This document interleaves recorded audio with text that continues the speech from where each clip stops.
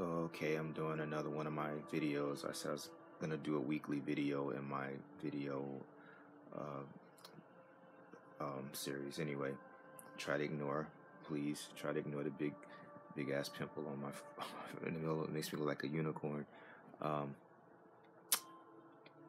I was gonna play Call of Duty on my PlayStation 4, and I was reminded of one of the things that I do not like about the current video game consoles. It's actually something we've been having to deal with for a while now. The updates. I was gonna play Call of Duty, and there was a big ass update, which would take forever because my internet's kind of slow. So I was like, well, let me try Avengers. As soon as I boot up Avengers, guess what? Another update. So I don't know if you can see.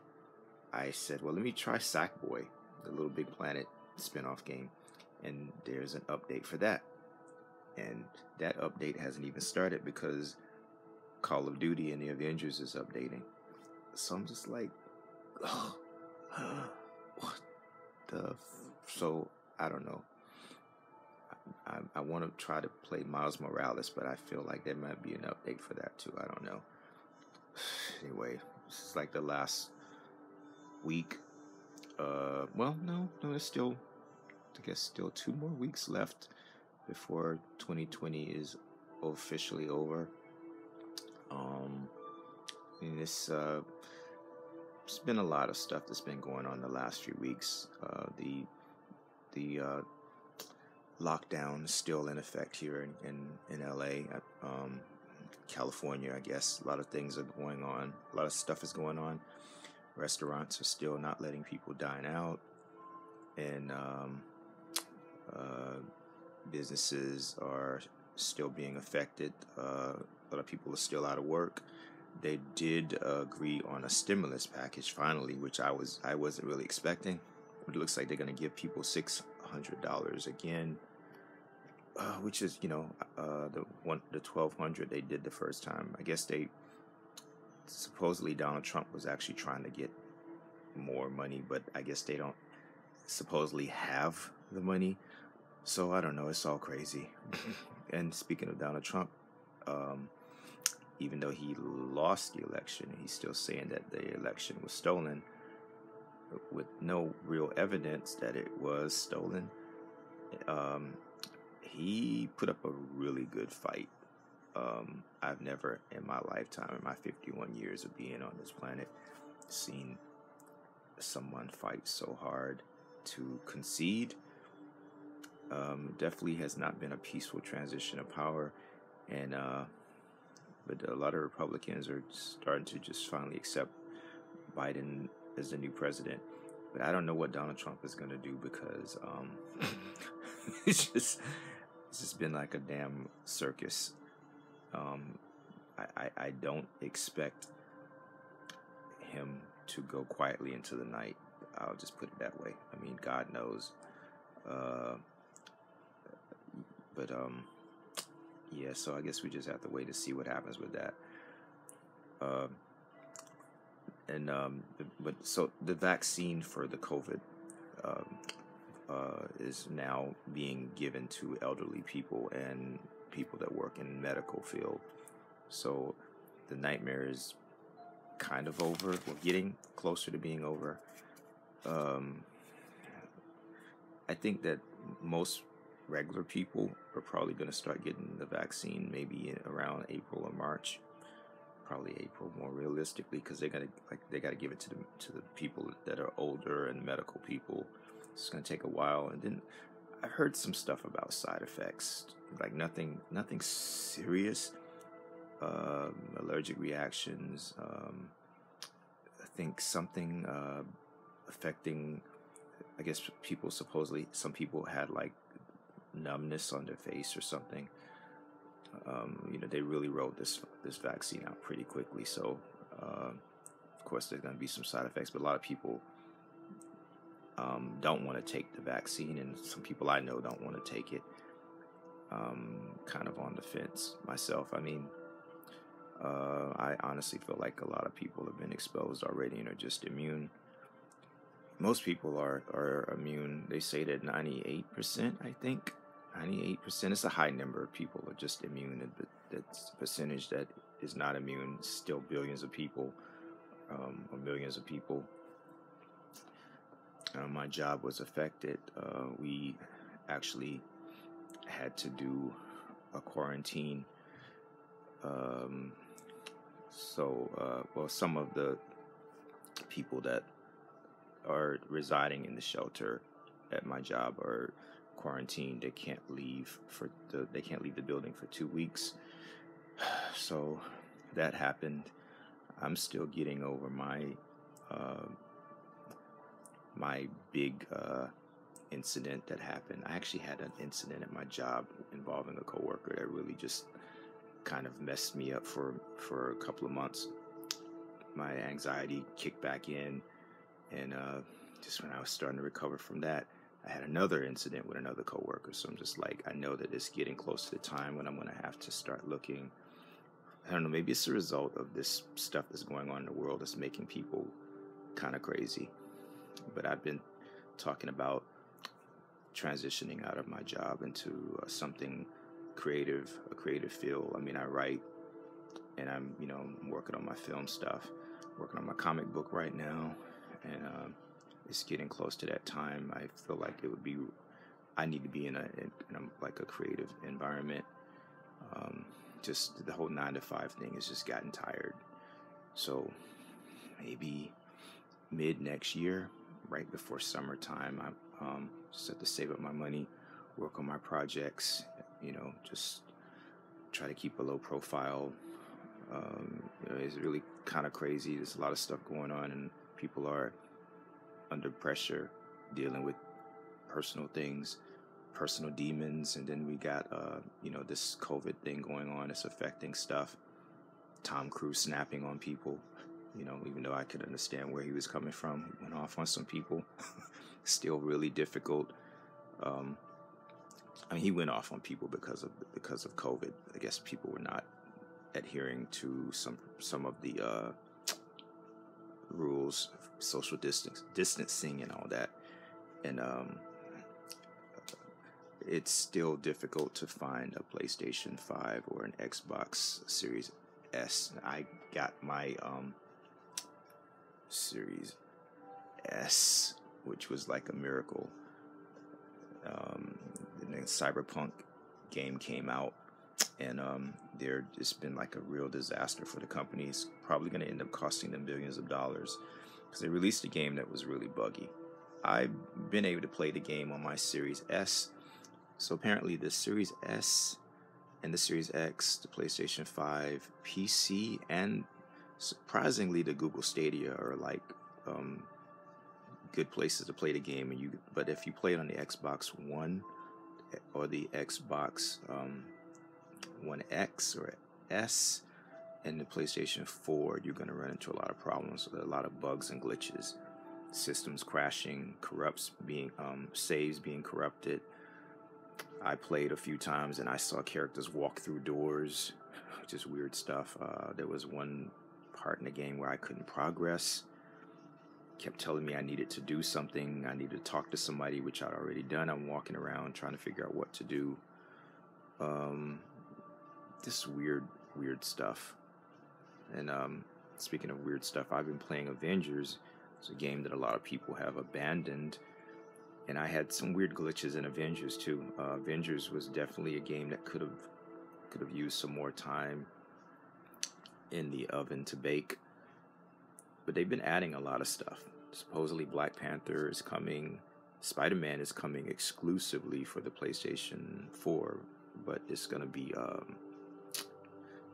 probably, I don't know, I would imagine it may be timed exclusive. They may later make Spider-Man available. But right now they released a character named Kate Bishop. So I'm like, yeah, I got used to playing as Kamala Khan, the Pakistani girl with the molecule control powers that she's got, or she stretches her body and stuff. But I don't know. There's so many cool characters that Marvel has. I don't know. Like, why Kate Bishop?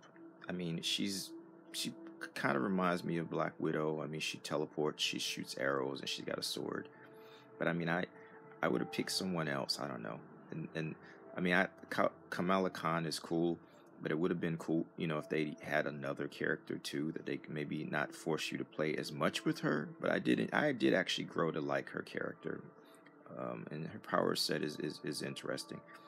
There were some of her powers that they didn't really explore because she can actually shrink. She could turn little, but they didn't utilize that power at all in the game. All she did was she stretched mostly. She grew big. She can turn big, and you know, she can stretch her fist and like punch you from like a mile away. I mean, you know, but she's you know, I would have liked to have seen some other characters. I don't know, like maybe some of the characters that they're gonna be doing in the introducing in the MCU pretty soon. Like Master of Kung Fu, maybe Submariner. I don't know. I mean, there's so many Marvel characters. Marvel and DC have a lot of characters that they don't really focus. They don't really give attention to. But I think that DC probably does a better job of it, to me, because they've got all the CW shows and they've got all the, you know, the cartoons and things. I think Marvel beats DC with the movies, and I would say the TV shows, DC does better, but Marvel has actually gotten better. There's a lot of stuff. I actually got the Disney Plus Hulu package, and I was thinking about getting rid of it, but it's a good idea to keep that if you are into the Marvel stuff, because a lot of stuff that's going to be going on in the TV shows is going to be affecting the movies. And it's a lot of, I don't know, DC has had like they did their DC universe, and it just I guess they are turning their Disney universe thing into DC universe. They're turning it pretty much into comic books based and migrating a lot of their stuff over to HBO. And I'm sure everybody knows, even on Mars, that Wonder Woman is going to be premiering on Christmas. So I kept my HBO subscription because of that, and I'm trying to finish up Lovecraft. I don't know if I'm going to keep HBO. Maybe it might be a good idea, since a lot of the movies, I guess all of the Warner Brothers movies that are coming in 2021 are going to be on HBO, and that caused some controversy. So I would rather pay $15 a month to watch a bunch of movies than having to pay $15 every time I go to the movies. So it just kind of makes sense to keep it. But I don't know, I sometimes get overwhelmed with Netflix and Hulu and Disney. I got rid of Amazon, but I thought about getting Amazon back because of the free shipping. And so I don't know, I just, you know, it's only like $10, $5 here. You know, I think Hulu was $5.99 a month. Then I just got the Disney Plus package with Hulu and ESPN. It's just $12. And Netflix is $15, and it doesn't really seem like a lot, but then when you add another $10, another $15, it adds up when you see how much you're paying by the end of the year. And I know a lot of people pay hundreds of dollars for cable, which I don't understand. It's just kind of weird.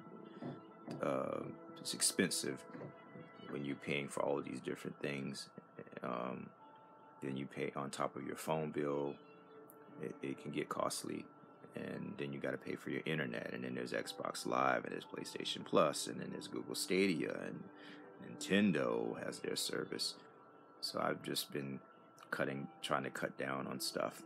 So right now I'm just definitely keeping Netflix and the Disney Hulu package. I don't care about ESPN, even though they do have hot guys on it. Sometimes I admit I do watch some of the sports because of that, but not so much into ESPN. If I could swap out ESPN for something else, that would be really nice. But for now, I'm just pretty much stuck with the channel that I won't be using. I did try the Apple TV to watch some of their stuff, but I think I did the trial. I hope I didn't forget. Nah, I did the trial. I did watch some of their shows, but right now Apple TV doesn't really have anything that to me is worth keeping. I did like C though. C was interesting. I was surprised that I really got into that. And I watched the first episode, and then the second episode plays right after, and then you're just like, they get you hooked because it's a pretty good concept. Everybody's blind because of something that happened, and it's a really interesting concept. I didn't care that much for Night Shyamalan's show, and there was something else. I think they had like some other shows, but Shudder's another one that I was starting to get interested. I like horror stuff, but I don't know if I really want to pay for another streaming service because, like I said, those little things add up. So I'm waiting for these updates. I don't know what I'm gonna do. Maybe I might try to play something that doesn't have. I want to play something on my PlayStation because I usually my PlayStation is usually my weekend system. So I was on Cyberpunk last night, pretty late. I wanted to get back to playing Marvel Ultimate Alliance 3 on the Switch, and my Switch is like sitting in its dock. I was gonna play some Mario Kart. I was thinking about that, but since these things are doing updates, my internet is going really slow now, so I know what it'll be like trying to play Mario Kart. It'll be running really, really slow, and probably lose my connection a few times. Just gotta remember to pay my internet before this month is out. But as far as Cyberpunk goes, I'm not gonna try to get a refund or anything.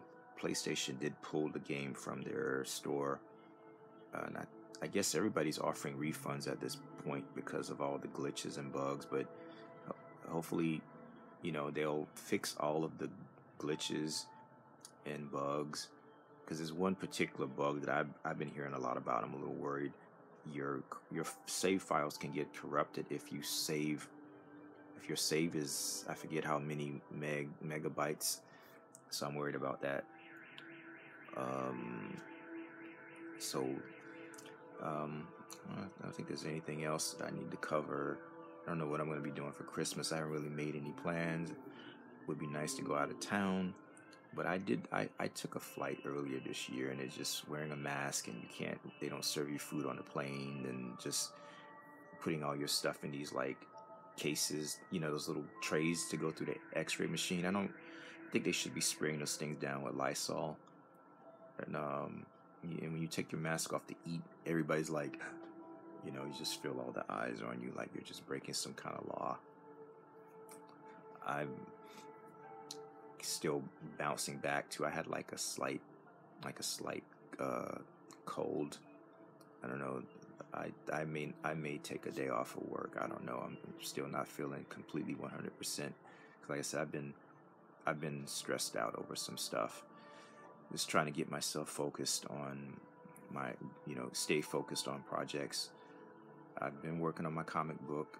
As you know, I've been posting stuff, and I'm gonna get back to filming again, but that's gotten a little complicated because they passed some new laws because of stuff that was going on with Uber and Lyft wanting to get more pay and benefits, and that's affecting the law actually affected other businesses as well. So when you film, there's like a lot of rules and regulations, things that you have to do now, and things that you have to do differently, and how you hire people, and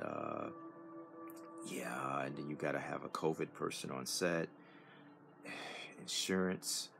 I mean, it's a lot. It's a real mess, actually. I mean, it's just, I myself, I supported those new laws that they were trying to implement to protect Uber and Lyft, but it's almost like in the fine print, there were other things that were going on, and so it's a double-edged sword. So I'm working with a producer, and she's probably going to be my director, and she's going to work with me on the script. So I'm still hoping that I can go back into production on my stuff, and hopefully, if not in January, definitely by February.